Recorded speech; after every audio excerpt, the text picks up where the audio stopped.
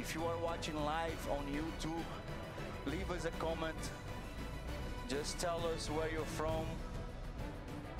If you want to cheer for your athlete, if you want to correct what we're saying, anything, just go there, leave it a comment, leave us a like, keep watching, and enjoy that with us. Let's participate.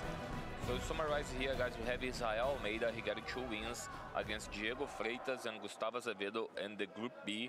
And we have Marcio André in the Group A before. We've also got 2 wins. Yeah, he bet Leonardo Saggioro and Francisco Diogo. And Francisco Diogo, yes.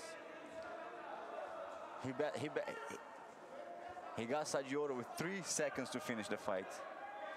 And there we go. Spider sweep, yeah? Yes. Marcio André on top, Israel Almeida on the bottom. Marcio André with the blue kimono. I'm saying Marcio André because, you know, he says that Marcio Jr. His name is Marcio André something Jr.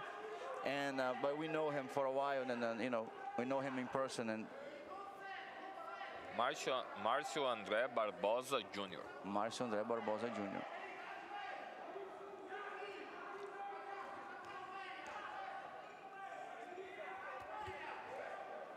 He's a well-known figure, as he used to be a coach here in the UAE. He used to teach the kids in the schools here.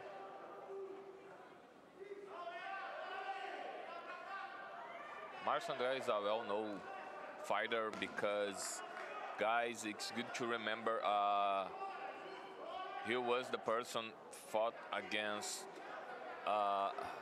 Rafael Mendes, and he got a very, very good fight against him. He almost got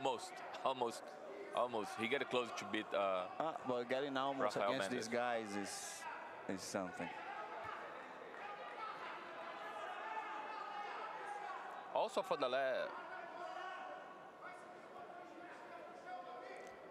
he is Abu Dhabi World Jiu-Jitsu champion, yeah? Yes. Before. Yes. I remember him getting silver on as a brown belt here.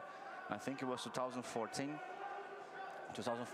and he did an amazing job all the way. It was amazing. It was a good fight. He fought very well every match. Of course, he was set for losing the final. As we said before, you know, the final, the silver medal has a little bit of a taste. Sorry to cut. Maybe Israel now on the attack. Go ahead, Christopher. We were talking about it before. Right? The silver medal does have a bitter taste than the bronze medal because you lose your way to the silver medal, but you win your way to the bronze medal. There we go, and a foot attack by Marcio André, forcing Israel to let everything go to escape that foot. Nice to hold attack. Center referee communicating with the other 2 referees. No points awarded to anyone after this is scramble. I don't like to say scramble very much because when people don't know what they seen, they say scramble because it wasn't, it was a toe hold attempt defended by his opponent. Of course, we can see that. We can see that before people go crazy in the comments. There we go. We have Bjorn Ironside. Oh yeah, we have a Viking on the comments. We have a Viking on the comments. It's from the USA, a US Viking, saying thanks for the commentaries and shout out from Idaho, United States. Welcome, Bjorn. Ready? Always. Fight. Better view from Poland, from Europe, tuning in from Hawaii. Amazing, guys. Amazing. We are back here with Marcio André on the top. You have Luzimeri saying, go Israel. She's cheering for Israel. Amazing, guys. Don't forget to leave a like. Don't forget to comment. We give a shout out for you here, for your team, for your country. Unfortunately, I cannot read Russian. We have Sagandikov commenting there. If you guys have any idea what he's talking, let me know. 50-50 position. I was reading the comments how Marcio André got that point. We got a penalty for here. Inactivity from Israel? I think illegal grip. Okay, good. I mean, not good, but thank you.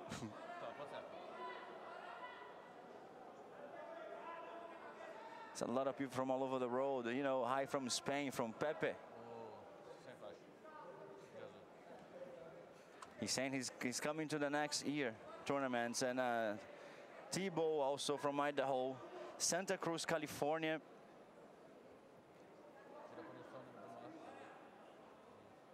Oh, the Warrior Princess from Tino Gator. I know her. I follow her. I follow her on Instagram. She's nice. She's an awesome DJ work.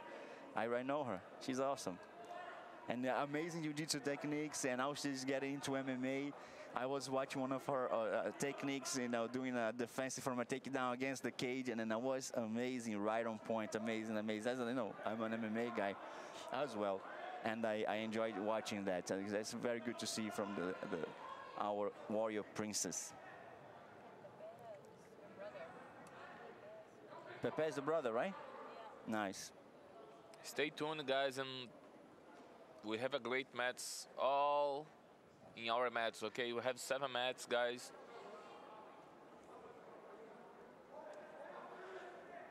We also have Kiel sending good vibes from Philippines. Betterville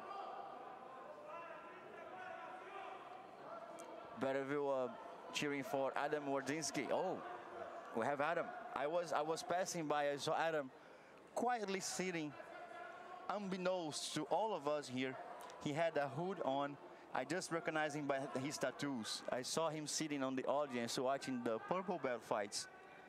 That was amazing. The dangerous butterfly guard.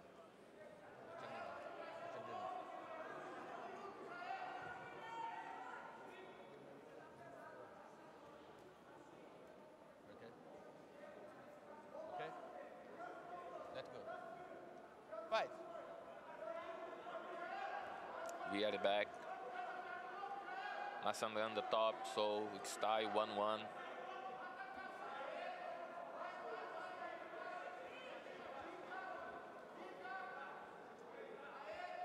Israel now in a good moment. He takes 2 points now. Not yet, 2 points. Israel was the last to score. Yeah, 2 points for Israel. He's leading 3-1 over Marcio André. 20 seconds left. Marcio has 24 seconds to do 2 points, tie the on the score, and win the match.